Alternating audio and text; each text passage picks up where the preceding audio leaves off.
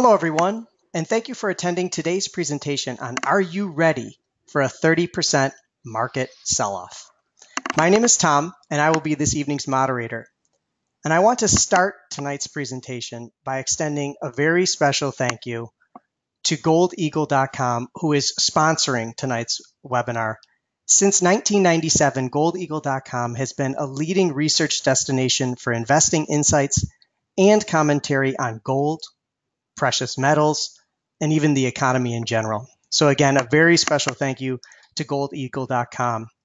Now, we also understand this topic is going to bring in a lot of questions, and we welcome them. We're going to try to get to as many as we possibly can. So please feel welcome to post your questions at any time, and we will be answering as many as possible at the end of the presentation. Now, we have multiple analysts tonight from ElliottWaveTrader.net prepared to share their expertise with you. And frankly, we have a lot to cover. So without further ado, please allow me to welcome our first speaker and founder of ElliottWaveTrader.net, Avi Gilbert. Thank you very much for being here, Avi. Thanks, Tom. I'll take the controls. I don't see them yet. They're on their way. Here we go. Okay, can you guys see me? You're looking good. Okay, great. Okay, first, thanks everybody for joining us this evening. And rather than waste any more time, let's move right into the webinar. For those of you that have followed our analysis through the years, you knew this time was coming. As you've seen from the monthly chart that I've continually published, this really has kept us on the correct side of the market for many years. And it's kept us strongly bullish while most of the market seemed to always be looking for that major market top. Now, I'm going to move to the daily chart for a few minutes right now. Hold on. And there we go. I just want to show you how we got here over the last few years, so it gives you a better understanding of where we are and where we're going. So back in 2015, as we were coming towards the end of the year, we were looking for the market to top out, in this region around 2100 or so, and give us a pullback towards about 1750 to about the 1800 region. But our primary wave count was really that was only going to be a fourth wave within a much larger third wave off the 2009 lows. And that means we really had a minimum expectation of the market to rally to the 2600 region from the 1800 region. So when the market dropped down towards that 1800 region, we were warning all our subscribers, don't get too bearish, don't get so bearish. And the market was setting up for a major rally as we were looking towards 2016, 2017. And for those of you that remember that period of time, most market participants and analysts were very bearish and were expecting a major market top to be formed. What else is new? But we were pounding the table at that time, suggesting that we are about to see, as we put it, a global melt-up in all types of assets across the world as we were going into 2016. And when the market rallied off our expected support region and then pulled back into the US elections in November of 2016, most were looking for another market crash if Trump won the election. Again, we were pounding the table for a rally to 2600 plus, no matter who won the election. As the market continued to rally as we expected and provided us with even further extensions within this wave 3 of 5 of 3, we modified our longer-term targets and started to look for that 3011 to 3225 region for the top of this wave 3 off the 2009 lows. And the closer we got to our target for this wave 3 off the 2009 lows, the more cautious we became. And for those who can count beyond 3, well, it means wave 4 should now follow the completion of wave 3. As you can see from the daily chart, wave 4 is still considerably below where we currently trade. In fact, a fourth wave pullback will often target the fourth wave of one lesser degree. Technically, that's that 1800 region that we pulled back into in early 2016. But when the fifth wave of the third wave sees an extension, the market will only target really down to the second wave of that fifth wave extension. So that really puts us for an upper target for this fourth wave correction into the 2000 to 2200 region. And when we overlap the 0.382 retrace of wave 3, that comes up to the top of our target region, as you can see, around that 2200 region. So there's a lot of nice confluence around that 2200 region, 2100, 2200 region. That is what we're really looking for this larger degree third wave. So we have a lot of air below us before we reach the ideal target for a fourth wave of this magnitude. Now, I also alluded to the potential that, we may not even yet be completed with this fifth wave just yet. For those that follow us over the long term, we've been targeting the 3011 to 3225 region for the top of this third wave for several years. But we only topped at 2940 on the SPX, and it's about 70 points shy of the lower end of our target region. So when we don't reach our targets, it does leave some amount of question in our mind.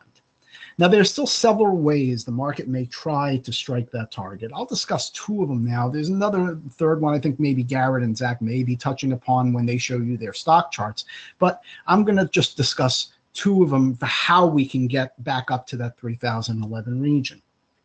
But remember this, even if it does stretch higher, it still suggests that the downside is likely much greater than the upside potential that we have left in the market. Now, I can't guarantee this to be a fact, but I can tell you with a lot of confidence that the risks have risen quite high, that we are getting close to that 30% correction we expect once wave 3 completes. So let's look at the 60-minute chart I track. There we go. And I'll show you how the market may still stretch to the 3011 to 3050 region to complete an ending diagonal for this wave 3 off the 2009 lows. As you can see on the chart, the wave count outlined in blue, even in this scenario, the market is going to remain quite choppy on its way higher to completion, assuming it even plays out in this fashion. But the more important point is that once it does complete, if it does complete that rally, it's likely going to reverse quite strongly back down to the point from which this diagonal began. And that, again, is the 2500 to 2600 region. And that's typical action we see once an ending diagonal completes. So I'm going to move back to the daily chart for the second way we can still get to those targets. So as you can see, if we already have topped already, or if we have one more higher to go before we top, it means the market is likely going to come down to the next lower target box for the A wave of 4. In other words, one way or another, I think we have a date with that region marked as the A wave of 4. It's possible we may even strike it as early as tomorrow or Friday. Now, we could strike that target box as early as this week.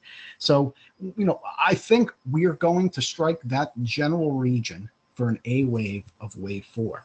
So that now brings me to the second way the market may attempt to get to that 3011 region. So as you can see on the daily chart, I have a yellow alternative B wave target right at the bottom of our long-term target box. Now, when a primary trend fails to reach its ideal target region, we sometimes see the B wave of the ensuing fourth wave come back to strike that target. And it provides us with what's called an expanded B wave rally. Expanded B wave. And when the market turns too bearish too quickly, which seems to be happening right now, this can happen more often than not in order to reset market sentiment to prepare for a crash-like C wave drop, which is what we're still expecting. C waves normally feel like crashes. So it's for this reason that I've been suggesting to our members in some of my write-ups that a drop towards that 2600 region could be a very good buying opportunity, because we would expect some type of multi-month rally that's going to take us back at least to the 2800 region, as you can see the bottom of even the smaller B wave, with the potential we may rally up as high as that 3011 region in expanded B wave. So there's a really good buying opportunity if we can get down into that target box for the A wave, especially if it hits this week. So either by filling in the rest of the diagonal or seeing a B wave rally, it means that we're likely going to see a rally into the end of the year, which everyone seems to expect as the regular Santa rally.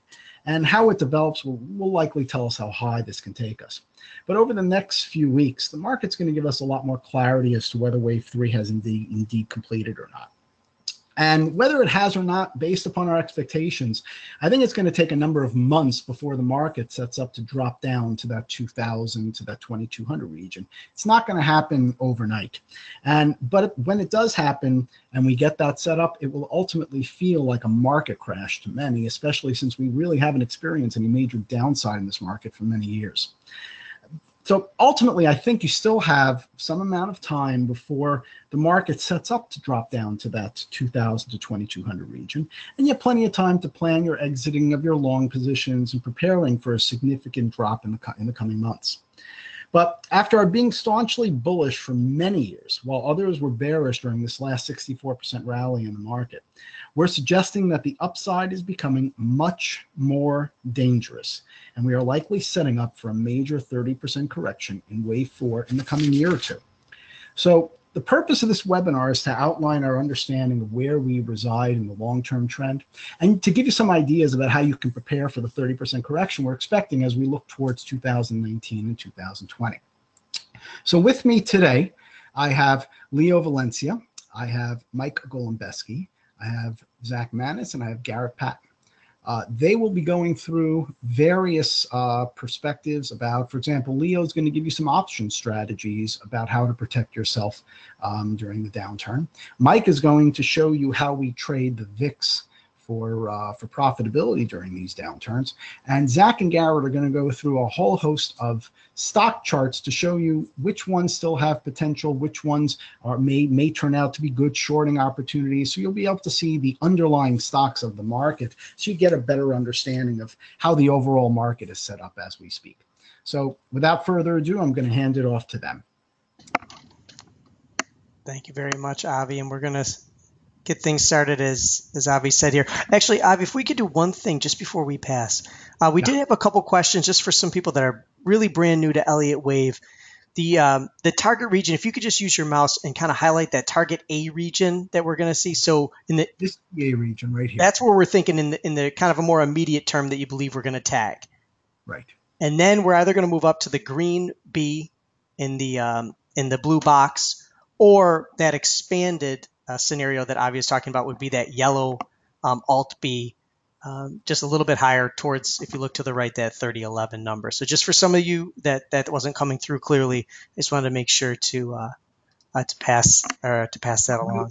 What it basically means is that we're expecting a lot of machinations in this region over the coming months. But those machinations are probably going to be setting up a market top. That's fantastic. Thank you so much, Avi. And now all of you should be looking at Leo's opening slide, which is you're going to learn a little bit about Leo right here with his terminology. But Leo, thank you so much for being here. And I just wanted to pass things over to you to get you started. Thank you, Tom, and thank you everyone for joining. Welcome, folks. I mean, the title is Hedging with Options in Case Western Civilization Ends. I mean, that's an inside joke that we have in the room, but you never know if it will happen. So in order to prepare for this correction, I think it's very useful to look at the past to see what has happened before during a correction that takes such a long time to happen. You know, this 30% correction down won't happen in a day or in 1 week. No, it's going to last, and it's going to last a long time. It's a multi-month correction, probably 1 year correction. So the closest one we have is the one we got back in 2007 to 2009, and I think everyone is very familiar with how the market dropped and hit the 666 magic number and then came back or rallying or from the lows. But I think it's useful to also look at a different way at the market. So the chart on the right shows you how the market behaved in terms of weekly log returns. What is a weekly log return? It's just how much the market moved in percentage terms in 1 week. No, and I think I find that useful because we can understand. It's easy to understand than implied volatility or realized volatility. This is a measure that people can relate to. So if you notice during 2007 and early 2008, I mean, the market moved between 5% up and down, up and down. It was kind of limited. And that was kind of the normal volatility back at that time. No, this was very normal. No, nowadays, this looks like a lot of volatility, but back in the day, this was kind of the normal thing. Sorry about that, folks. So then you notice how the moves in the market started to increase dramatically. And during the main period of the fall, like here, during this period of time, look at what happened to the weekly returns. The market started to move dramatically, like 20% down, 15% up, and gigantic moves up and down, up and down. This is very typical during a market correction. So this is what we should expect when the correction that Avi is talking about happens. We should expect dramatic moves in a weekly basis, and we need to be prepared for that. And I mentioned this because options are very susceptible to this kind of thing. Options really work on the movement of the market. And also notice how long it took for the moves to normalize. Like almost all the way to 2010, it took the market to come back to whatever we used was the old regime. So let's prepare on that regard. We need to be prepared in terms of moves. And I'm preparing this kind of density charts. Don't get confused. It just shows you how frequent you get the move. So you notice that during the periods of calm, the market moved between -2 and 2% very frequently. Like the most of the moves happen right here in the body of this chart. But once the correction started, notice how the density was bound between -10 and 10, and we have like extremely outlier movements at 20. So it's kind of a different way of visualizing the gigantic moves that we are going to see. So we have to be prepared for that. And finally, here is a look at what happened to implied volatility measured by the VIX index. So during 2007 and early 2008, VIX was around 20, which 20 is, we are around 20 right now, and it feels like the world is ending. But back at during this year, 20 was the normal number. 20 was the average, the historical average of VIX. But notice how once the correction started, notice the VIX touched 80. I mean, it was crazy. And not only that, notice that VIX remained elevated, which in other words, implied volatility remained elevated for quite a long time. It took pretty much all the way to 2010 for implied volatility to return to normal levels. So once the correction starts, we're going to expect implied volatility to move really high and remain elevated for a long period of time. So implied volatility will remain elevated, which means options will remain expensive for a long period of time. And also, realized volatility, as you saw on the weekly log returns, will tick substantially higher. So we're going to expect a lot of drops and a lot of bounces, very violent. So what are the lessons from here if we are option traders? If you have a portfolio right now and like you really have your long only portfolio, you want to buy protection before it gets expensive. You know that once implied volatility gets expensive, that's it. It's gonna be expensive for like 9 to 12 months.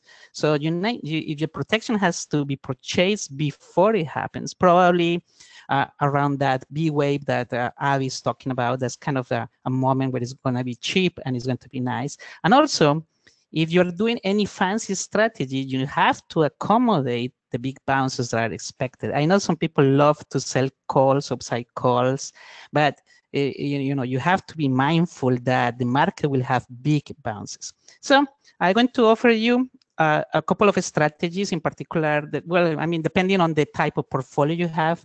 So if your portfolio has a small number of stocks, or if out of all the universe of stocks you have in your portfolio, because you are overweight or because you have certain preference, you only want to protect a certain number of them, I think protective collars will be the perfect trade for this correction. Why a protective collar? Because a protective collar has one leg of the collar is your right calls, which means you sell calls. And they are protected with your shares. So you're not actually doing anything fancy here. You're just selling calls and writing them against the shares that you have. And you are harvesting, volatility around 90 or more days. Now you can do it every 3 months, I don't know, it's up to you. And with enough room to the upside, probably the targets that Avi was talking about. And then at the same time, you buy catastrophic put protection. So what is catastrophic? Catastrophic is 20% or more, or 15% or more, depending on the stock you're holding. Strikes that are really far off the money, and you execute that thing as a single trade. That's what is called a protective collar. The beauty of the trade is it doesn't require any margin at all, and also it could be entered at credit. I mean, if the calls, if you write the calls and the puts are cheap, you can enter a credit or a very small premium. So you're buying protection either with a very small premium or with a credit, depending on how close the calls are to the current target. So what are the disadvantages? What is the disadvantage of this trade? I'm going to start with the disadvantage right away. One of the disadvantages is that you are sacrificing upside potential. And in theory, your calls could get called away. If there is a strong move to the upside, your shares will be called away. But look, hopefully, if that happens, it will be on a nice upside target. So you're actually making money in your portfolio anyway, because you're selling shares at a nice gain. And that's kind of the main disadvantage. But then the advantage is that once the market starts to correct, once we start the massive drop down, the puts will increase tremendously in value. I mean, I'm talking about massive increase in value, and it's mostly due to the implied volatility explosion. That's pretty much it. It's not even the move down. It's just that implied volatility, as you saw in the previous in this slide here, implied volatility will go through the roof, and even if the market doesn't move that much, your puts are going to be substantially expensive. So it's going to be very interesting for you. And also it's very simple to enter. You sell one call and you buy one put. So the ratio is 1-to-1. And this is if you want, you're protecting a single stock. Now, this is kind of an advanced subject, but it could be a good moment to do it. It could be really a good moment to do a dispersion trade. And this is a very fancy term, and it's actually done by big banks and funds, but it could be on your reach, in particular if a correction happens. So what is a dispersion trade? If you really have a diversified portfolio, I mean, you have a portfolio that has lots of stocks, or not even lots of stocks, you have a portfolio that is diversified in sectors. Now you have a diversification in sectors. You could take advantage of market structure. So the dispersion trade is you write the cover calls, the same thing that you did for the normal protective collar. So you write the cover calls, being mindful of the violent bounces, of course. But instead of buying the puts for the stock, you buy index puts. And here is the key. You're buying SPX puts, so SPX index with out of the money strikes. So you're writing the cover calls against your stock, but the puts are against index. And you're doing probably 90 days or more before the correction. And during the correction, this is one kind of trade that can be done systematically as the correction progresses, because, all of the features of implied volatility. So if you're doing it before the correction, you pick 90 days, and you're doing during the correction, then you pick near term. And the reason is, why are we doing this? Why are we doing a dispersion? Why are we writing calls in the stock and buying puts in index? Well, we are doing it because individual stocks are very expensive. Options for individual stocks are always more expensive than options for index.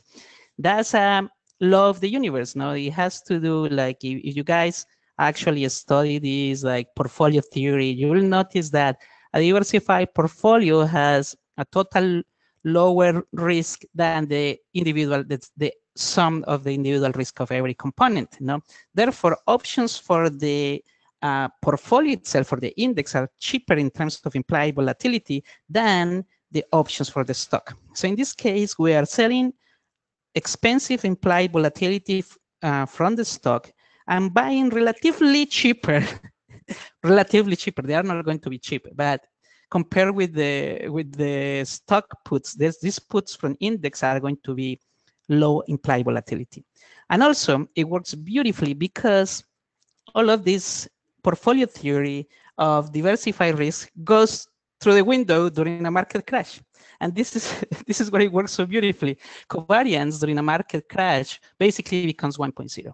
So the diversified portfolio doesn't work anymore, and therefore the puts on the index are going to increase in value tremendously. I mean, it's going to be a massive gain of those puts, and during the crash, during a correction, everything falls together. Every single thing, like it is part of human psychology. You know, humans will just dump whatever they are doing, and then that's what covariance becomes one, and then this beautiful dispersion trade will work.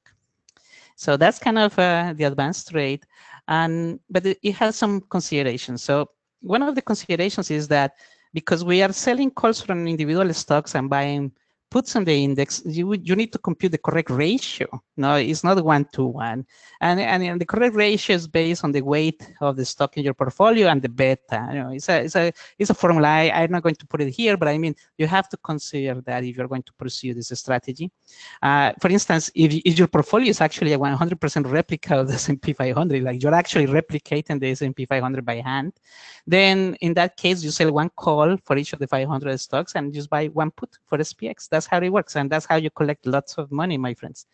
Of course, for different portfolios, the mix changes. Then, okay, so that's kind of protective collars and dispersion / collar trade. But then what happens if you don't actually have a portfolio, or you just want to speculate? No, like you are a speculator. I am a speculator. I love speculating. Then we can speculate with volatility and direction. And given that the correction lasts so long, given that implied volatility is persistently high, and given that downside direction is dominating, then we can use calendar trades. Calendar trades are the preferred vehicle to speculate these things. And what is a calendar trade? And a calendar trade is very simple. You just sell an SPX index put 30 days. I mean, you don't get closer than this. And 30 or more, and then you buy the same put, exactly the same one that you sold, 2 to 4 weeks later. Of course, the longer if it's 5 weeks or 2 months later, even better, because you have higher beta exposure. Which that means that as implied volatility goes up, your position moves really high, like you profit from implied volatility explosion. So the idea is that you profit from two sources. You profit from a move towards the strike you are selling, and also you profit from an increase in implied volatility during the move, because the long leg will increase faster in value than the short leg, given that it's more sensitive to beta. And the good thing with the beauty with calendars, downside calendars, is that you keep doing them, every week. I mean, as the market comes down, as your strike is hit, then you do another one and you keep repeating those things. Now, what is the considerations for these things? So the calendar trade is very good at the beginning, but it's very sensitive to bounces. So you have to be collecting profits consistently. You have to, if you're doing this kind of trade, because it's a speculation, you have to be prepared to collect profits and restrike during bounces. Now that's kind of the systematic strategy. Also, both the dispersion and the calendar trade requires European style options. I mean, don't even dare to do these strategies with American style options. Always use SPX index puts. So options that cannot be assigned to you if you're short. And finally, one consideration that people don't take into account is that it's better to have a regulation T account for this kind of speculative trades, because if you're using portfolio margin, it is terrible. I mean, portfolio margin during a correction is the worst type of account to have. So I will recommend not doing option trades during a correction. And one of the reasons is that remember that for portfolio margin accounts, the margin computations are based on something called span. And during a correction, the span computations will completely destroy you, folks. So better to have Reg T accounts, regulation T, because margin is always known from the beginning. So that's kind of the consideration that you have. And that's it. Those are kind of the traits I propose for the correction. That's fantastic. And if anyone has questions about some of these trades or setups, we may not be able to get to them tonight, but we'll try to. So please go ahead and put those in. And when we do Q&A at the end, we will try to pluck out some that we think could be great examples. So Leo, thank you very much for being here and for sharing your expertise with us. And hopefully we'll be able to circle back with you for some questions. Next up, as Avi mentioned at the beginning of the presentation, is Mike Kolombeski, and Mike will be sharing his knowledge on the VIX with us. So can everyone maybe just give me a quick round? Does everybody see Mike's opening slide, how to trade the VIX and prosper during market downturns? We do. So you're good to go, Mike. Thanks. All right. Thanks, Tom, and thanks, Leo, for the intro. So we're going to talk about the VXX and a little bit about the VIX and basically how to trade the VXX and prosper during market downturns. So we'll talk a little bit about the overview of the VIX service here at ElliottWaveTrader.net, which is the service that I run. We'll talk about the VIX, the volatility exchange traded products, namely the VXX. How we use Elliott Wave to successfully track the volatility exchange traded products, again, namely the VXX. We'll show some recent examples of trades that we've used Elliott Wave analysis on the VXX. And we'll take a look at what the current wave counts are on the VXX and what I'm looking for moving forward. Okay, so the VIX service is a service here at Elliott Wave Trader, and in the service I provide daily and intraday analysis of the VIX, the VXX, VIX Future, and the VIX Futures markets. We provide real-time trade alerts with entries, exit, and stops. Those trade alerts are issued using both straight shares on the VXX, as well as VXX options, puts, and calls. And typically we use just straight puts and calls, very simple, straightforward trades on the options. We also have some bonus trade setups that are posted in the room from time to time, and those can be posted on some additional products. Most recently, we've done some trading on the DIA, which is a Dow Jones Industrial Average ETF, and occasionally on some of the other volatility ETFs other than the VXX. We also provide a weekly live video in the VIX service, which we review the current analysis on the VIX, the VXX. I also go over my take on the current stance on the equity markets, and we'll also go over any open trades, and then I'll open things up to questions and answers to all VIX service members who are in attendance. These videos are recorded for later viewing for anybody who have missed the video live. Okay, so what's the VIX? So the VIX, or the spot VIX, as it's known, is an index that's calculated by the Chicago Board of Exchange. And the VIX index is what the market expects realized volatility to be 30 days out to the future. Oftentimes, the VIX is referred to as a fear index or the market fear gauge, and we've been hearing a lot about that recently with the volatility we've seen in the markets. I'm sure you've all seen some news articles talking about what the fear index has been doing lately. The VIX index is not directly tradable, and retail traders typically use various derivatives to trade the VIX. These derivatives include the VIX options, VIX futures contracts, and the volatility exchange traded products, such as the VXX, which again is what we're mainly going to be focusing on here in this presentation. So I just wanted to go over a quick historical view of the VIX, the spot VIX, and kind of highlighting some of the points that we've seen some large market corrections here in the past few years. So in 2007 to 2009, we had the financial crisis. And again, and as Leo pointed out in his presentation, we saw the VIX rise for an extended period of time, hitting a high of in the low 80s during this financial crisis. And it was an extended move. It moved back down lower into 2010, and then we saw the flash crash in 2010, which again saw another elevation of the VIX index. Again, moved back lower again, and then a Black Monday of August 2011, we saw another elevation in the VIX index. Again, from there, it moved down fairly consistently down towards 2015. We did see some oscillation up and down during that time, but we didn't see any sharp moves higher that exceeded that 2011 high until the market sell-off of 2015, 2016. The pundits didn't really have a name for this or a reason for this 2015-16 sell-off, so they just called it the market sell-off. And then from there, we saw a fairly sustained downtrend with a couple of spikes here and there. We had Brexit in 2016. We had the October elections in 2016, ultimately leading to an all-time low in the VIX in November of 2017, when the VIX hit this level down here into the low eights on the VIX index. February of 2018, we saw a large spike up in the VIX, which was dubbed the inflation fears correction. And this was such a large move up after seeing such low volatility. It actually blew up some of the inverse volatility exchange traded products, such as the XIV. But that move again was very sharp and very quick in the VIX index. From there, we saw another move down back to where the S&P 500 hit new all-time highs here in August of 2018. The VIX index did not break new all-time lows, so it's still traded quite a ways over that all-time low. And that brings us to where we're at today, where we're in the current rise in the VIX index, which has been dubbed the inflation interest rate fears in October of 2018. So that's kind of where we're at right now in the VIX index. So again, we can see during large markets events, the VIX index will spike higher.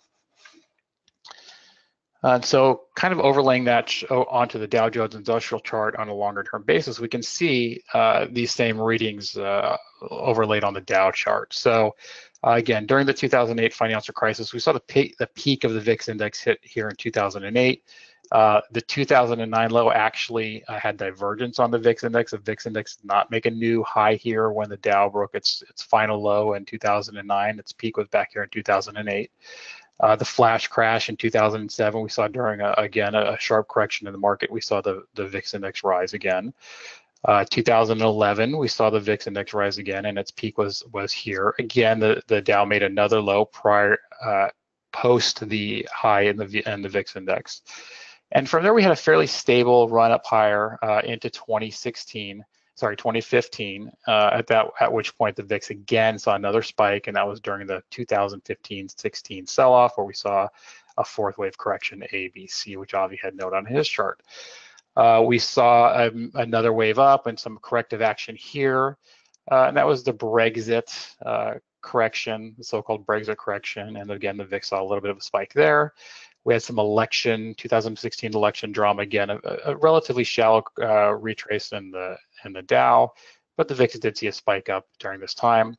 And from that time, we had a very stable market all the way up into November of 2017, when we saw the new all-time low on the VIX index. From there, this last little run up higher, the VIX wasn't making new lows. It was actually seeing a bit of a divergence with the equity markets. But it was still trading very low up until the 26,616 high in the Dow.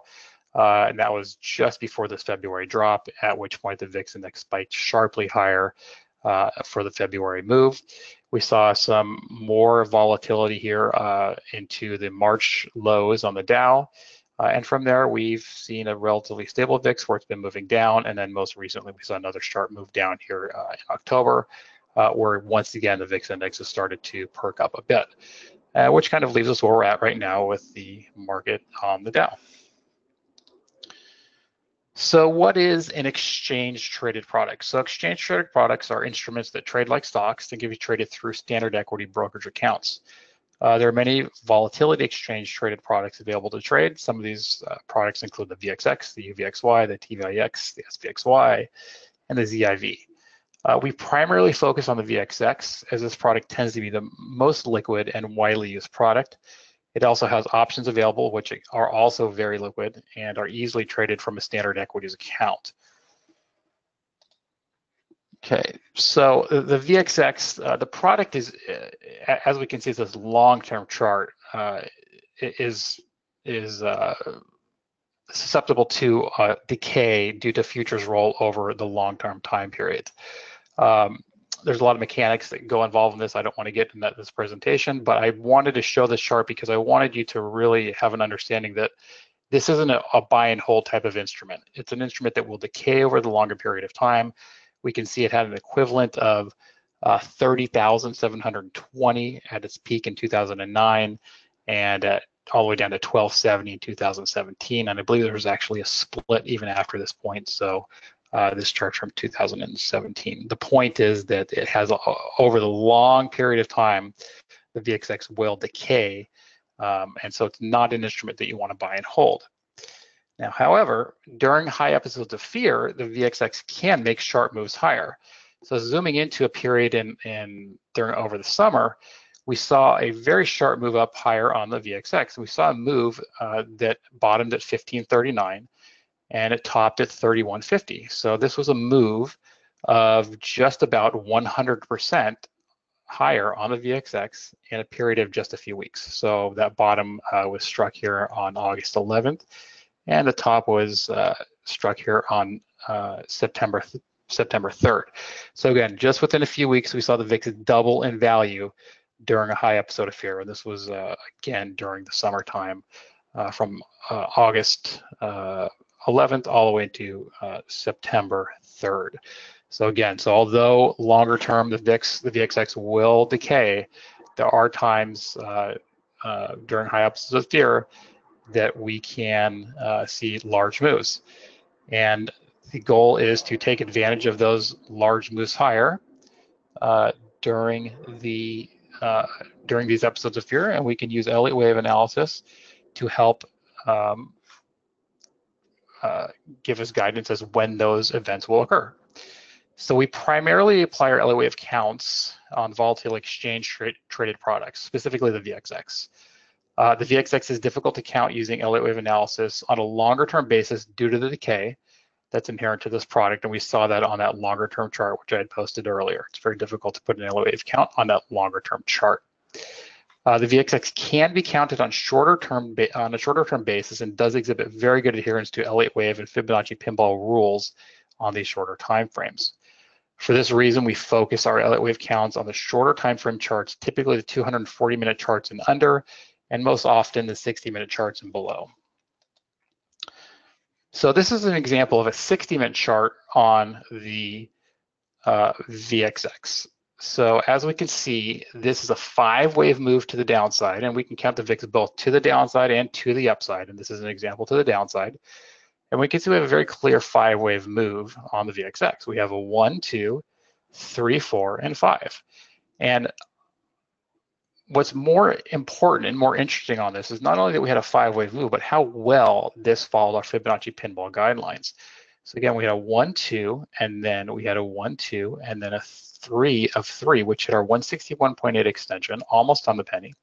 We had a corrective retrace for wave 4, which hit our 100 extension right on the penny, held our resistance level.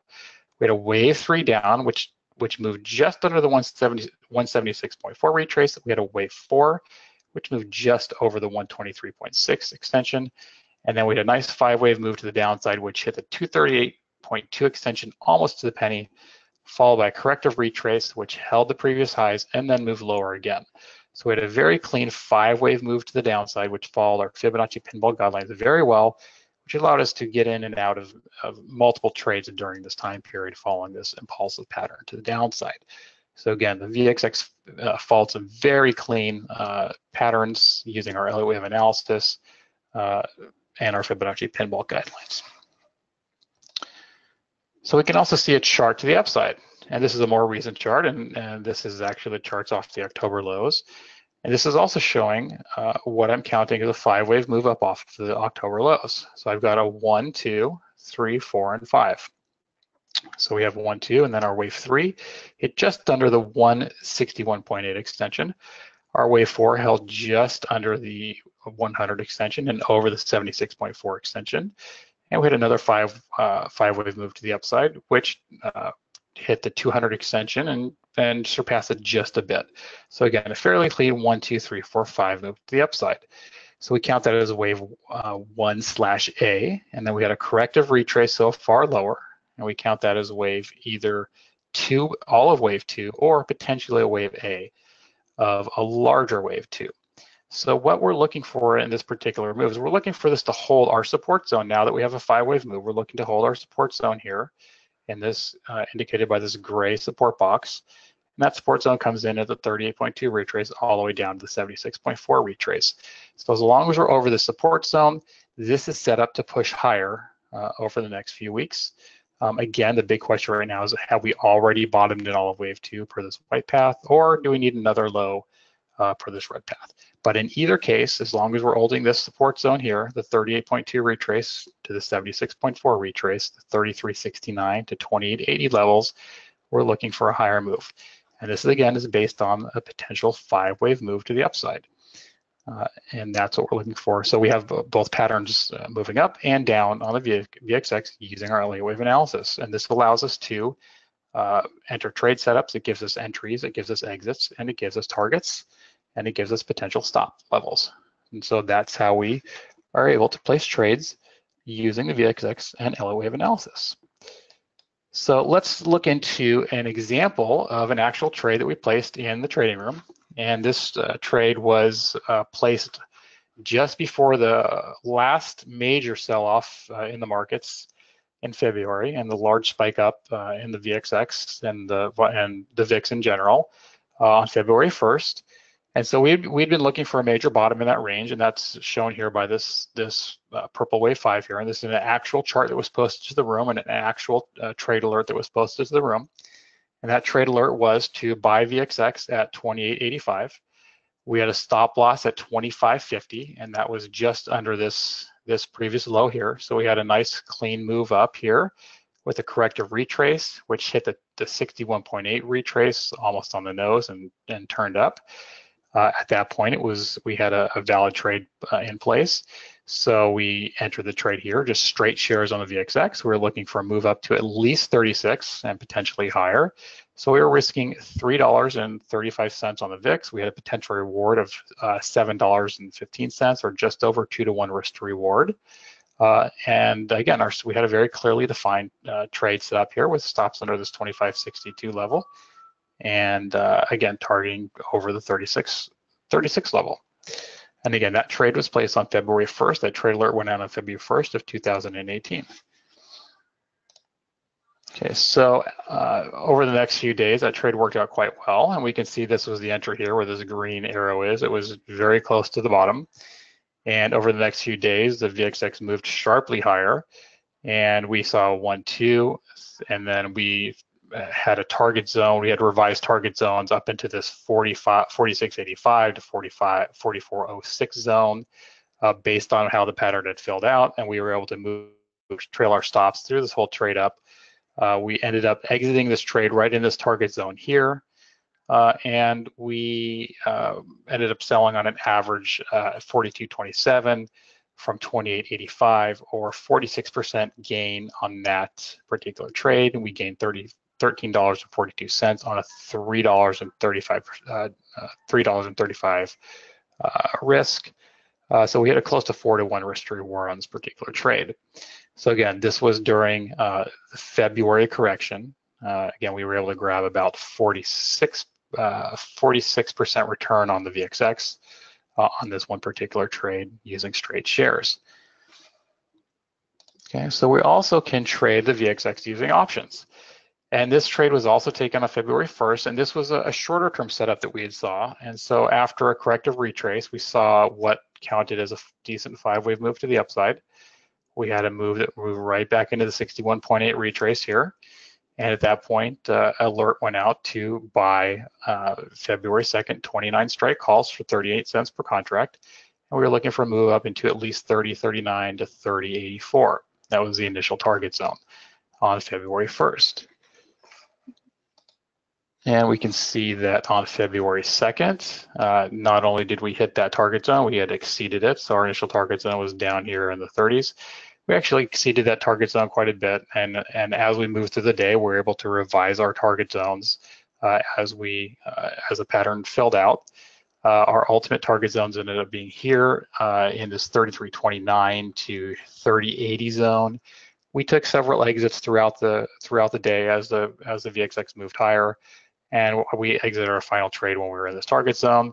We exited on an average at $2.19 per contract from an average entry of 38 cents per contract. So we had a 478% return on that particular trade. So for each contract that we owned, we gained 478% return on that particular contract. And then one final trade, and this was from March 21st of 2018. Again, this is still during that last market correction that we saw from February. The Dow bottomed on March 31st. So still, again, the market was moving up and down, and this was another trade we took to the long side on the VXX using options. And so we had, again, a 1-2 setup to the upside here, as shown in purple. And a trade alert went out on this particular day to buy VIX March 23rd. 41 strike calls at 72 cents per contract. And then we were looking for a move back over the 45 high. And that ended up working out. So we got a nice move up higher. And on this particular trade, we exited on average $2.51 per contract from an entry price of 78 cents. And this particular trade averaged out at 250% return on that particular trade. And so those are some of the ways that we were able to take advantage of volatile markets when the market's moving down and the VIX and the VXX are moving higher. We're able to take advantage of both straight share trades as well as option trades. And we're able to take several trades, risking very little on our account and getting very nice returns using those methods and managing our risk. So during the February to March of 2018 examples, the VXX itself moved up to 150% from the January 2018 lows into the after our highs in February. As I showed in the previous slide, we were able to grab about 45% of that. A large portion of this 150% move happened after hours, but again, we grabbed about 45% of that on a trade. The Dow Jones Industrial Average, to give perspective to that, moved down approximately 12% off of those highs into the March lows during the same time period. So again, 150% higher on the VXX, 12% on the Dow. So we didn't need to grab all of the VXX to make very nice trades and grow our account during this time period, even using straight shares, as we had a very outsized move on the VXX versus what we saw on the equity markets. Again, the Dow moved down 12%, the VXX moved up 150% during that time period.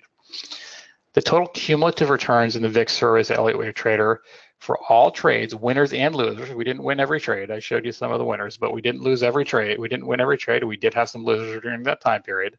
From the market top in February until the market bottom in March 31st on options was a total of 826%. So again, that's a per trade basis. So basically we had on those option trades, we gained 826% cumulatively on all the winners and the losers. The cumulative total returns in the VIX service at Elliott Wave Trader for all of the trades, again, winners and losers, on straight equity trades on the VXX was 54%. So we saw the one trade that I had pointed out was about 42%, and we had a few others in there that gave us a total of about 54% on straight share trades on the VXX. So those were the numbers that we hit during this time from February 1st until March 31st. So that was the top in the Dow until the bottom in the Dow during that time period, then that volatile time period.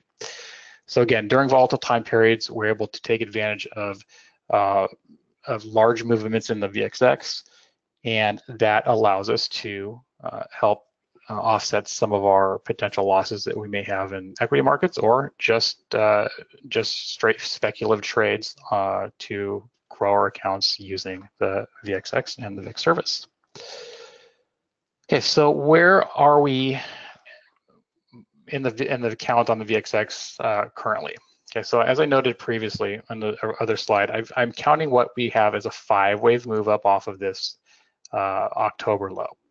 So that is suggestive that we will see new highs prior to seeing new lows under 2582.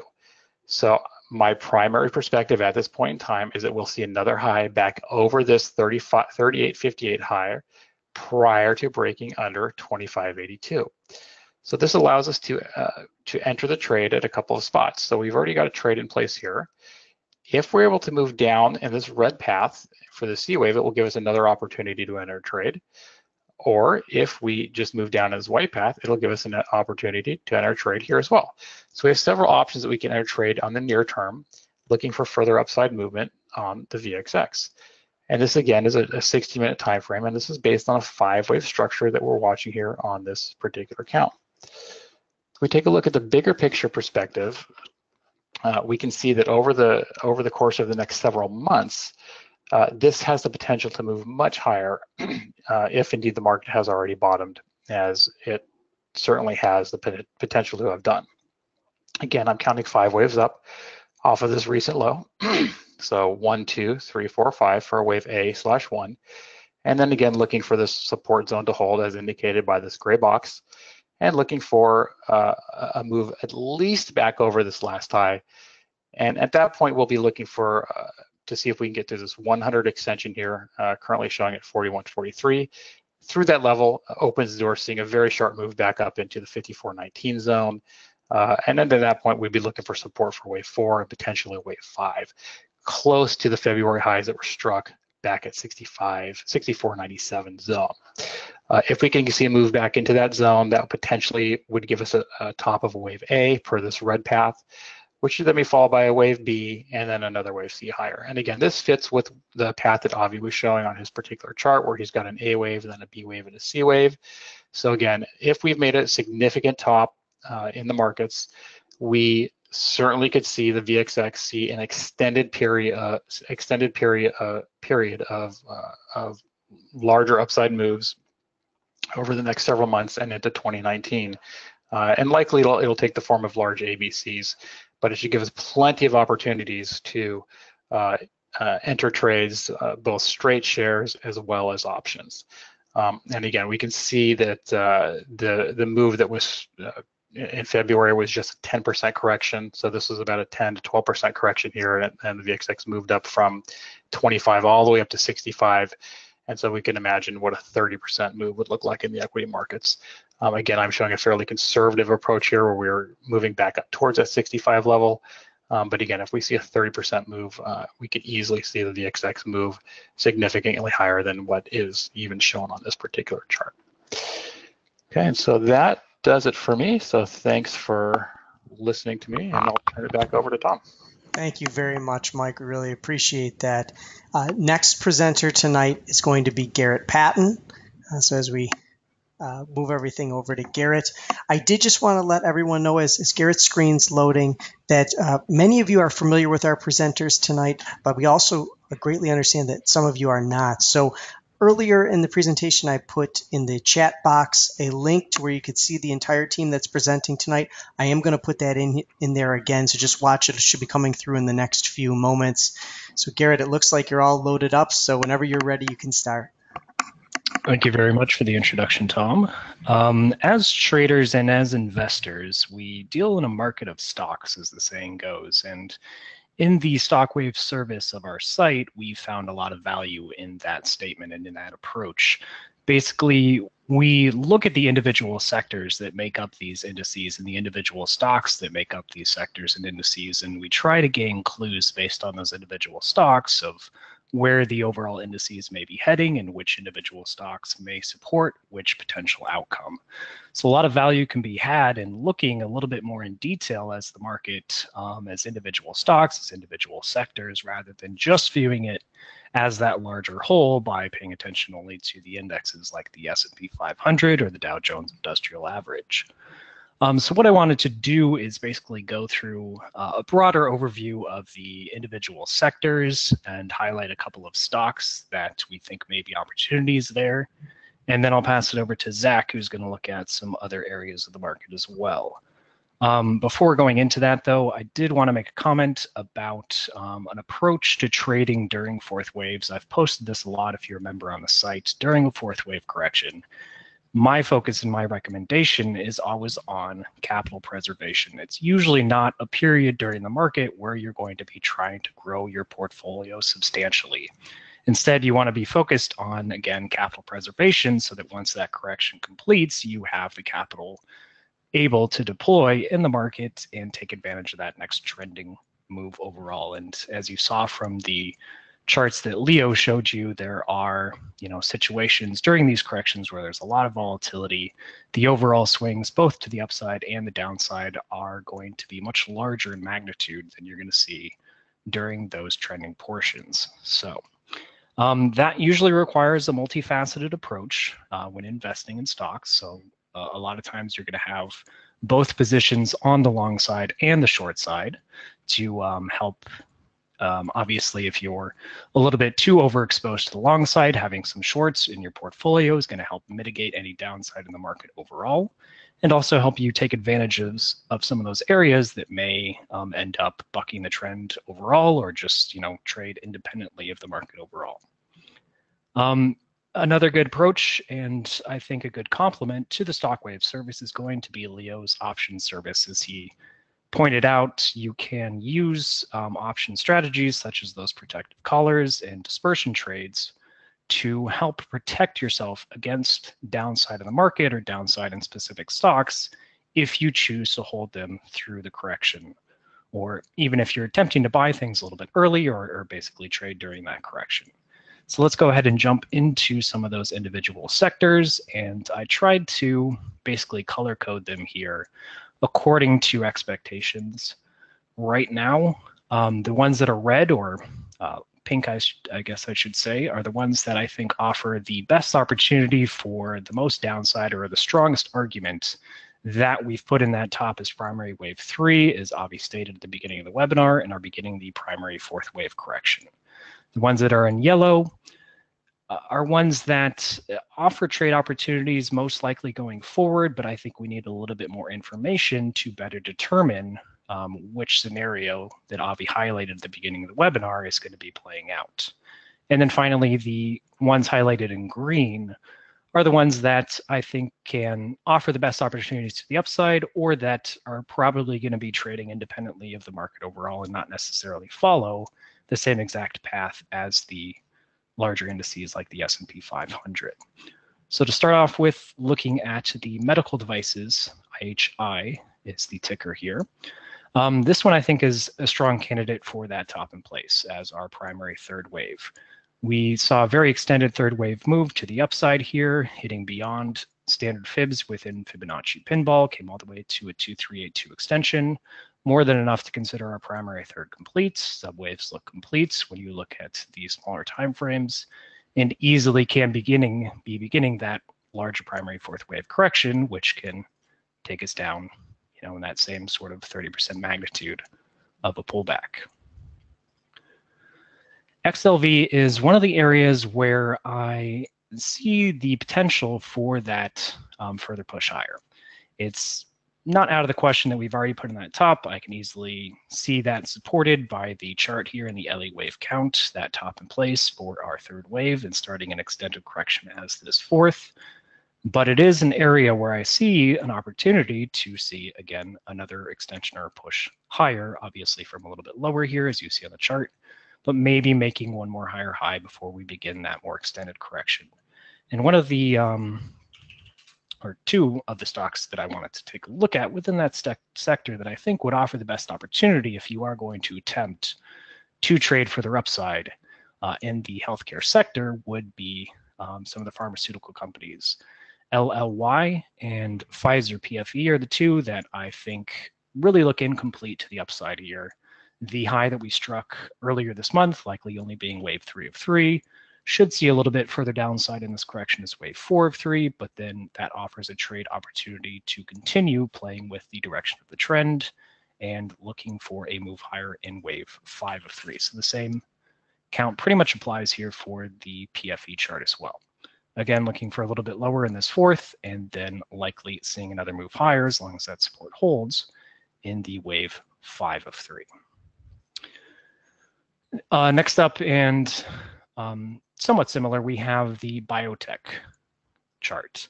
The same sort of larger ABC extension higher is possible here, but I think a better case can be made for that extension scenario for further upside on the XBI chart in comparison to the IBB. So that's why IBB is colored red and XBI is colored yellow. So you may even consider a pair trade here where you're short IBB and long XBI, since it looks better set up in the XBI chart to attempt that further push higher. We didn't quite get that same extension to the upside we saw in IBB, or the same strength during that portion between kind of spring and summer of this year on the XBI chart, where the IBB filled out a much better looking fifth wave to the upside there. Now you'll see that XLF is highlighted in orange, different than the rest of the ones. The reason I put that one in orange is because there's still this one more possible chance for price to push higher here. And that's what you see shown in red. But if that scenario fails, this is one of the areas of the market that we see the most danger to the downside. If it is starting a primary fourth wave correction, there's more than 30% to the downside likely for this chart. And even some of the individual banks could see vastly lower or vastly deeper of a correction than just 30%. One of the names that we've been highlighting in the Stockwave service on our site is Morgan Stanley. That's one of the larger banks that we see potentially with the most risk to basically be a catalyst for some sort of a Lehman type event, or if there's an individual stock that gets blamed within the sector for some sort of crash scenario or significant downside, we're kind of looking at Morgan Stanley as one of the contenders to potentially see that catalyst unfold. So unlike a lot of the other charts that you see that I've shown and that you've seen so far in the webinar being counted as impulses or five waves to the upside, a lot of the individual bank charts look corrective overall in this bull market rally off of the 2008-2009 lows. Only a corrective ABC. And usually when you have a pattern like that on a stock, especially at this degree on a weekly chart, that means you're set up for a move to come back all the way to where that pattern originated from, all the way back down and potentially below the low that was struck in 2008. So definitely see some serious risk here in the financial sector. But again, the reason it is colored orange is because there may be a few individual components here that can still show some strength and push it to one more high. And we haven't completely taken that scenario off of the chart yet. KRE, though, unlike the XLF, looks much more convincing that the top is in place for that wave 3 and beginning the fourth wave pullback here. Not necessarily the best place to be entering a short trade here, but if you, again, were interested in a similar pair trade, you may consider, once the situation arises, along in XLF and pair that with a short in XRE. XLK is one of the ones that I labeled as red because I see the odds much more in favor of a top in place here for that primary third and price beginning the primary fourth wave correction. A lot of the individual stocks that make up the NASDAQ and make up the technology sector itself also fit very well with larger stops in place and beginning fourth wave corrections. And another one, maybe not so much on XLK itself, but some of the individual stocks certainly have room for more than 30% downside in their respective fourth waves. There is one outlier here, though, that I did want to point towards. For those of you who like the larger cap quality stocks, we have been highlighting Apple as one of the FANG members that does not look complete to the upside. So if you really want to still be invested in that sector, I would recommend that you do so more heavily in Apple or just Apple alone, because it seems to have the best potential to extend one more time higher and see further upside before it puts in its respective major top.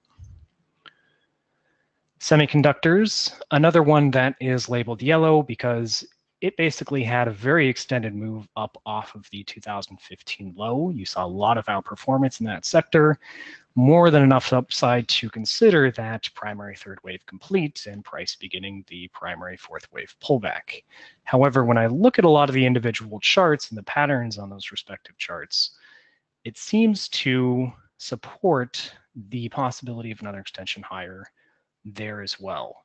So it's another situation where I don't think it's an immediate trade setup. It's one that we have to watch for. And if further evidence begins to develop that favors that extension setup to the upside, semiconductors may be an area that you want to look towards for some upside plays.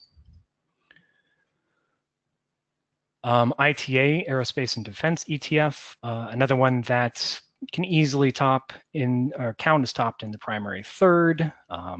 More than enough upside of the fibs that we reached here are very standard for a third wave overall. But the pattern into that high leaves a little bit to be desired. It kind of counts best as only 3 waves. You know, it really would look a little bit more textbook or a little bit more satisfying or perfect if we were able to get one more push higher here.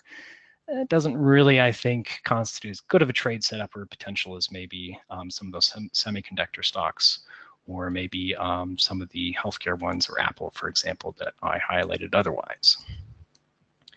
XLY, very good case can be made here for that primary third wave top in place. I do have the alternative there for the extension scenario in red, but definitely lean towards that top in place here, and clearly corrective bounce in these stocks or in XLY for this blue B wave overall can set up a great short for that C wave lower. XLI, I highlighted this one as green.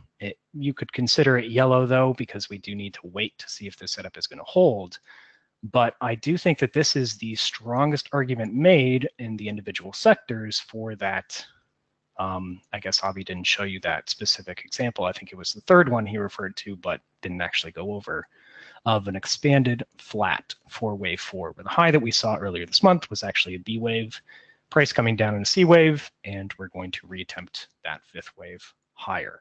So certainly a really good setup if we can hold that. I think the strongest argument for that potential, again, being made on the XLI chart, but I think we need to wait to see if first support holds, and then whether we get a nice 1-2 start to that 5th wave to the upside before attempting that trade. Next up on XRT, the retail, another chart that we feel very strongly has put in a major top here. Actually, earlier in August this year, it was one of the charts that topped sooner, and one that we highlighted as much more bearish looking going forward compared to a lot of the other sectors in our Stockwave service. Not an immediate short setup because it does look like it is completing the initial wave 1 to the downside of a C wave, so we want to wait for that corrective bounce in wave 2. But I think a great short setup once we get that to then play that 3rd wave to the downside. Let's see, I'm going to skip over tan. Yellow again, it has some potential, but it's starting to trade a little bit lower than ideal, and we have nothing off the low yet to really set up a long trade there. XLE, another situation where there is some potential. It doesn't necessarily trade in the same fashion as the larger market, so certainly could decouple in that respect. But another one we need to be a little bit more patient and wait for a trade setup to develop there, but it may end up being another area where we have some opportunity to the long side, and same with XLP.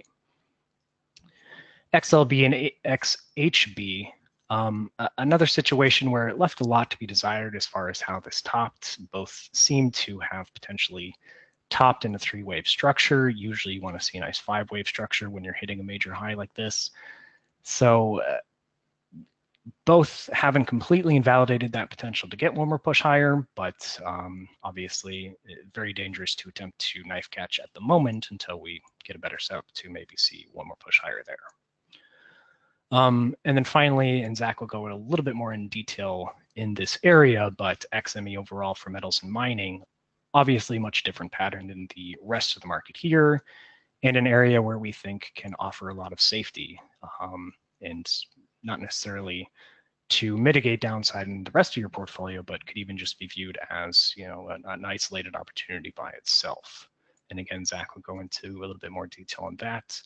Zach, you also wanted to look at XLP and XLU, so I'll let you do that, but I just wanted to point out XLP, usually a late rotation sector and an area where people sometimes look towards for defense. Do think that we have some opportunity here and a potential setup to continue higher based on the pattern that we've seen off of this May low here. But what I wanted to do is basically highlight 2 stocks that I think stand out from that sector. The 2 beverage companies, Coca-Cola and Pepsi, really both seem to have setups for further upside. Much stronger setups than a lot of the individual stocks.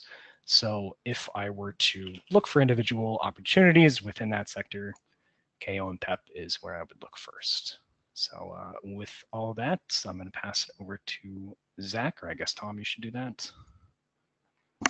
Absolutely. I'll pass that mic right now. And thank you so much, Garrett, for sharing that with us. Thanks.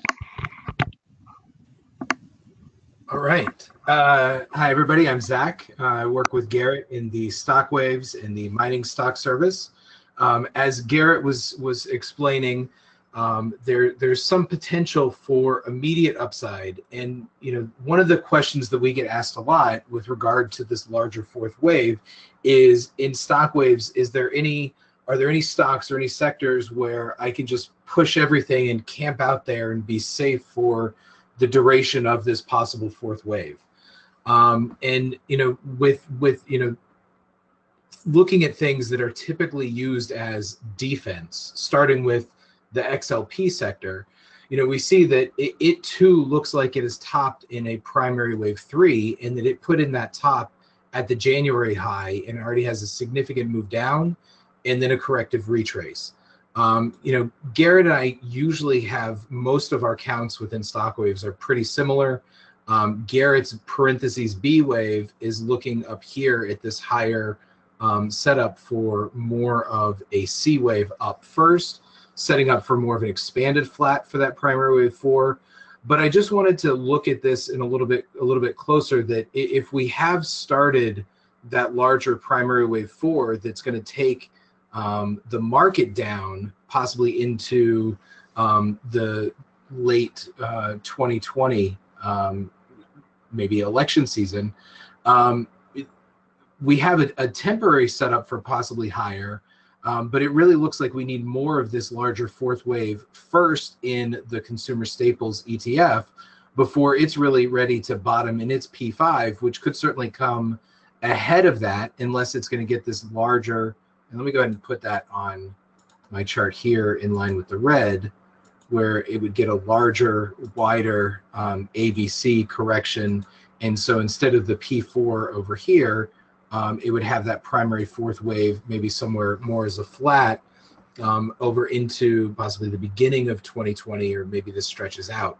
But a lot of people might be looking to move into some of those defensive names. And as Garrett showed, some of those beverages like Coke and Pepsi, and there are a couple other names that we'll be following in Stockwaves, look like maybe if the market's going to try for an immediate high, or even if it's going to go for immediate sell-off, maybe some of those names benefit from some of that rotation initially, and then the rest of the primary wave 4 starts to hit everything in the market, all equities across the board, and there really isn't a safe place to hide.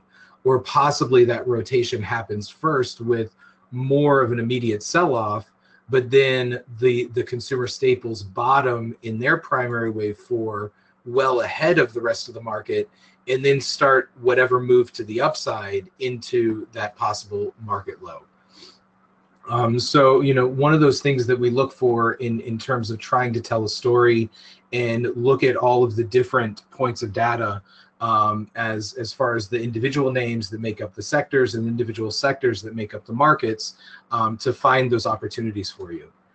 Moving on, taking a look at XLU, the utility ETF, which is also another one of those places that traditionally people talk about as a defensive safe haven that could be a good spot to store your money when the market gets volatile. We see that it too has this choppy move up that really looks like it could easily have topped, whether in 5 waves up here at a larger C wave, or maybe this is just that same primary wave 3, and this is an A and a B setting up for a drop as a C wave of this primary wave 4, and then maybe heading up higher. But it does not look like this is an immediate bullish setup and a good spot to move some funds at the moment in terms of a safe haven. It is possible, if this move right here pushes up just a little bit higher, that we have 1, 2, 3, 4, and 5 waves up off the low. And this fourth could maybe even come back down to 51 as a flat and then get the 5th wave. And if we then held a corrective consolidation again into the 50 region, then there might be a more immediate bullish setup here in the utilities to take that higher off of this earlier February low. But from right here, we only see 3 waves up. that has a potentially even more bearish setup than some of the other areas of the market. At the very least, counting this as a potential A and a B wave at this 55 resistance level, setting up for a possible C wave down into the mid to low 40s. So, you know, while there might be opportunities that present themselves, some of these traditional places to look for safety may not be the best places to hide your money during this next downturn. Next, I wanted to take a look at stay on this chart. Take a look at the bond yields, because the interest rates, as Mike Golombeski pointed out, was one of the recent things that the increasing interest rates is what one of the recent drops was based on. In this yield chart, this is a yield of TNX.XO, which is a measure of, I think, the 10-year Treasury yield, and it's expressed in the Treasury yield right now is about 33.18% yield, but on this chart that's expressed as 31.8% or 31.8 as a dollar value. But we had been tracking the yields for a larger corrective bounce as a big fourth wave since the 2012 lows, and then certainly off of, even though this dipped a little bit deeper as the B wave, we had a very nice completing ABC correction for that B wave into the July 2016 lows, and have been watching this 5-wave move up complete the C wave for this big flat, completing a larger fourth wave. So if you overlay a picture of the general stock market, you can see that during most of this time, while interest rates were rising, the market was also coming up. You know, the low in the January or February 2016 low in the market was over here. We had steady movement up. You know, this bigger move down came during some of those corrective moves. But then even though the interest rates rose from 1.4 roughly to 3.2, it didn't seem to become an issue until very, very recently with that move over 3%. But it turns out that's very, very close to what we're tracking as a possible top in this primary degree C wave of a larger fourth, and setting up for a very significant move down, which possibly just the A wave of that move down could coincide with the larger primary degree fourth wave in those equity markets. And then building on that, looking at the TLT, which is one of the index ETFs that tracks the intermediate duration bonds in terms of going long bond prices. We have a possible 5-wave move up that completed into the July 2016 high, and a corrective retrace that matches what we saw with that 5-wave move up to complete an expanded flat. So really, you could count this as an expanded flat for the same fourth wave and be looking for a 5th wave up to new highs. But on the TLT, I think that counts a little bit better as an alt. But at the very least, we have a nice corrective consolidation completing 5 waves down in a C wave from the September 2017 highs, setting up for at least a pretty substantial bounce. And regardless of whether this is a larger degree B wave, targeting up into the 126 to 130 region, or if it is the primary degree A wave of that final 5th, we should see a nice corrective move up towards this 133 region, probably in line with that same larger degree ABC move down in the broad equity markets. So long duration bonds and US Treasuries does seem like a potential spot to try and park some longer term capital that could give you, it's not going to be a nice, slow, steady climb. You can see that this is a pretty choppy move, and whichever way we're coming up into this region is probably going to have a pretty significant retrace. And as Leo mentioned, similar to the spikes in volatility, that some of those bounces in the market could see pretty sharp drops on shorter term times, you know, as deep retraces as it chops its way up into this 126, 130 region. So this is one name that we are going to be following in pretty close detail as a long candidate in stock waves, both looking at it from, as long as it continues to track in terms of a longer term bounce, and when it starts to give us confirmation of signs of a bottom, because right now it can certainly extend a little bit lower towards the 110 region. But also, one of the things that we do in stock waves is we'll show multiple durations of charts. And so that analysis will work for some people that are looking to just make sure that a longer term analysis is continuing to stay on track. We also provide smaller time frame charts as well that some of our members may be using to initiate shorter term swing positions and even day trades. Next, I wanted to take a look at a couple of ratio charts because we were asked about precious metals and the mining stocks. And as Garrett mentioned with the materials and the global mining sector, the XME, there does seem to be a more substantial opportunity setting up there that could run counter to any larger correction in the market. And I know we shy away from measures of from actual correlation. And when you put charts side by side, you can see that there's certainly periods of time where the general equities market and the metals and miners both rallied together, or where they both fell together, and sometimes where they moved independent, and sometimes where there seemed to be absolutely no correlation at all.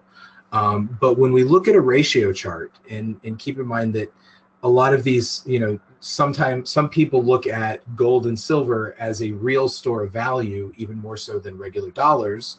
And so looking at a chart of the broad stock market index priced in terms of gold might be a very good way of analyzing and seeing where we might be in terms of a potentially significant top.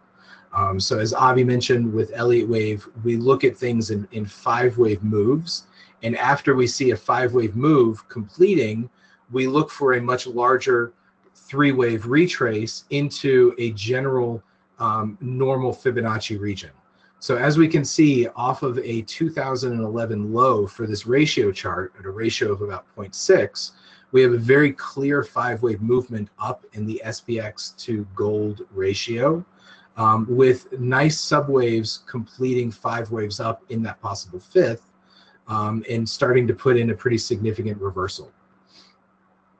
So even if this was a significantly large wave 1, the wave 2, just getting a corrective retrace, should come back down from a ratio in the low 2s all the way down to 1.43, possibly even as deep as 1.02 in terms of a ratio to the value of the SPX to the price per ounce of gold. And similar to the SPX to gold ratio chart, I also have built an SPX to Huey chart. Huey is the Gold Bugs Index, which is a broader index of gold and silver and other precious metals, copper included, mining stocks. And we see that on this chart, we have a 5-wave move up off of a 2011 low that completed into the 2015 high, which was where gold and the miners put in a more significant bottom already and have moved up strongly off of that into 2016. But it then had a much longer drawn out retrace for a very deep and long-term primary wave 2 that possibly put in a bottom there, but very possibly can get one more push up or drop down in a final 5th wave of that C wave. But this, combined with the likelihood that we hit a larger degree top in the SPX, certainly looks good for the start of a larger C wave down in this ratio, taking it from the 17.6 region all the way down towards the mid-single digits.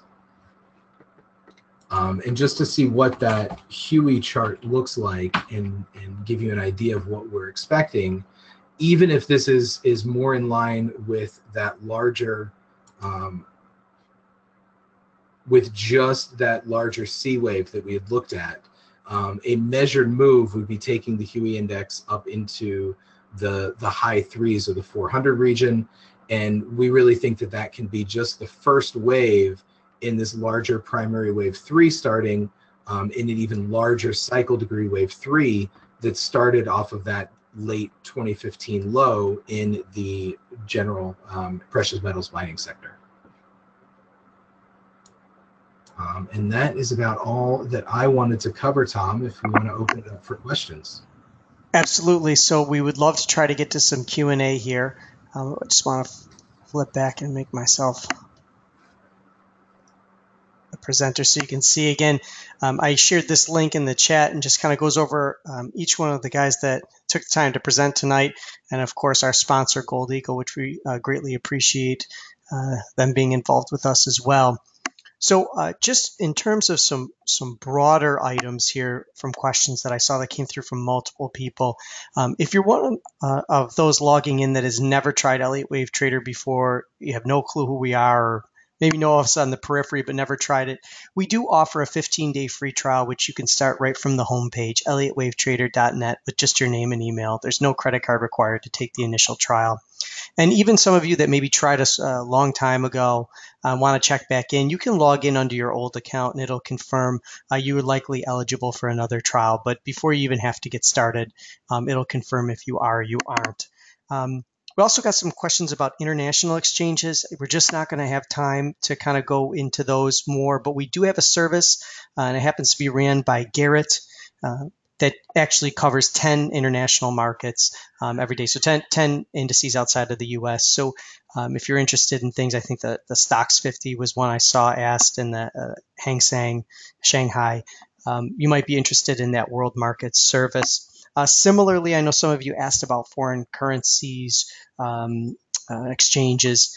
You might be interested to know that Mike, who did our VIX presentation tonight and also who runs our VIX service, is also a lead analyst in a Forex service we have. So if you're really interested in foreign currency pairs and how those might trade during this time, or if you're just interested in that in general, you might be interested in the Forex service with Mike, and he co-hosts that with another analyst of ours, Arkady. So that might be another something that you want to take a look at. So Javi, I know you were watching some of the questions come through. I wanted to see if there's anything that you caught on that you wanted to cover, because I know we have limited time. Yeah, when I was looking at most of the questions really have been answered by our guys.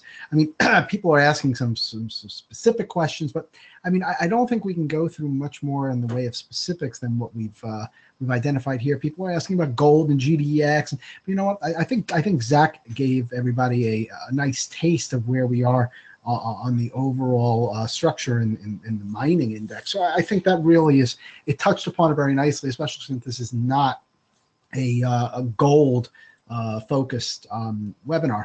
Overall, I think everybody got a pretty good understanding from a lot of what we've been through, especially when the guys went through the individual stocks. Overall, the general perspective is the market, and this is the first time we've done, I know everybody watches CNBC and you get all those markets in turmoil type of shows. This is the first time we've done anything like this in many, many years. So, the fact that we're even doing one now should explain to you that, we're really looking for the market looking towards a topping. The question is, as you saw from the various charts, some have topped, some may have topped. And there are a couple that may even look like it may try to push higher, which is why I was discussing that potential expanded B wave scenario. So over the next several months, I think a lot of this is going to shake out, but it does not look like the market is going to be, hitting that 30% sell-off target, next month. It's not, we didn't do this for you guys to just turn around and say, okay, I got to go net short right now. That's not really the case. I think the case is suggesting from all the different charts that I think it's going to take months until this market seems ready to really set up for that big decline to that 2100, 2200 region. And I really think that is pretty much what you really have to focus on, that we are in a likely topping phase. And again, this is the first time we've said this. We've been very, very bullish for many years now. And this is the first time we've come out and said, you know what, it's really time to consider risk. And it's really time to look at this and say, the market is now developing a topping phase. And it's time to start, checking out to some extent. And, where there's some potential, you can still try and ride it. But, when the market does try to get up higher, you may want to really start considering the amount of risk you want to be carrying as we move into 2019 and 2020. The risks are clearly rising that the market's going to enter into a 30% correction. So I think that's probably the main thing we want you guys to get out of this webinar and understand really where the risks are overall.